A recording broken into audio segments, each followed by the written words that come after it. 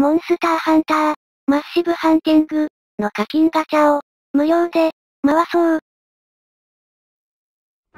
課金ガチャを回すには、ハンターコインが必須です。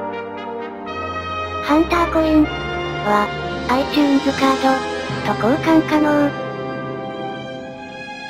iTunes カードなどの電子マネーは通常購入しなければ入手できません。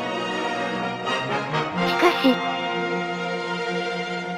これを無料で入手する方法があります。その方法を使って課金ガチャを実際に無料で回しているのがこの映像です。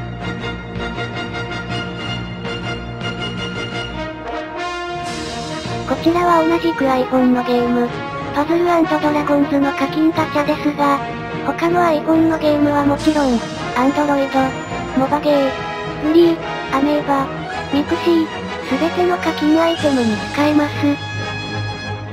詳しい方法は QR コード、もしくは動画説明の URL から、どうぞ。